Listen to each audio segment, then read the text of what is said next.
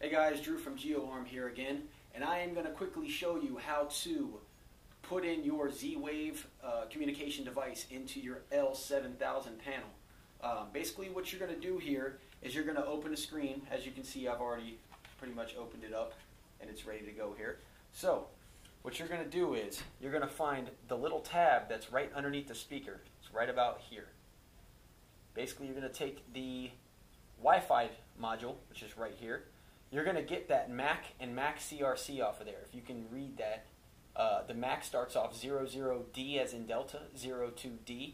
We need the last 6 off of that, and we also need the CRC number, which is 4 digits and located, looks like just to the right of it, right there. Alright, and basically what you're going to do to put this in, you're going to find the tab underneath the speaker, which is located right here. You're going to slide it on, like so. Bam. Alright, now it's in there. You're going to go ahead and close it up.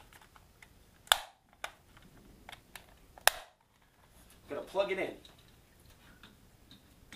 Takes just a second to power up here. When you're powering it up, you will see that it's going through its data progressions here. Just going through everything, making sure it's okay. Just takes a couple seconds here for it to come up. Still going through its progression here.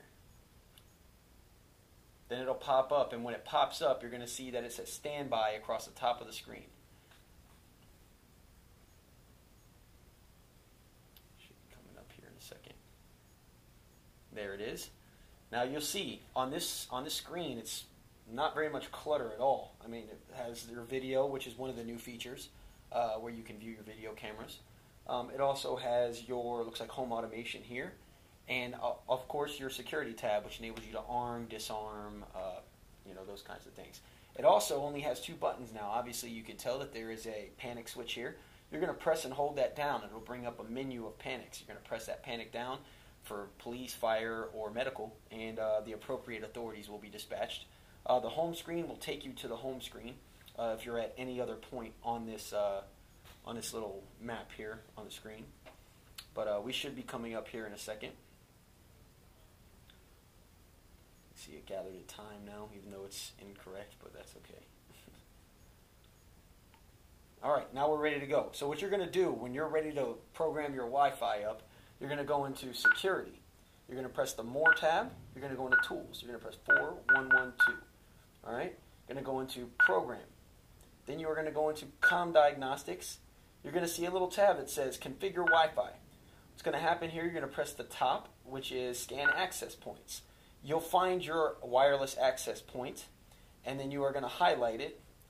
In this case, it looks like it'll be this one here. And then you're going to click Edit. Once you click Edit, you're going to click the Key tab, which is located here. You'll put in your Wi-Fi password. Then you'll click Done. Once you click Done, you will see a Join tab in the bottom left. You're going to press that Join tab. It'll go through the joining process until it says Device has been successfully added to the network. At that point, you are ready to communicate, and then you can call up your GeoArm representative, and we can go ahead and get your account put online with us here, so you are Central Station monitored. Thanks a lot, guys. My name is Drew Davis. I work with GeoArm Security. If you have any questions, please feel free to give us a call, 1-877-4GeoArm. Thanks a lot.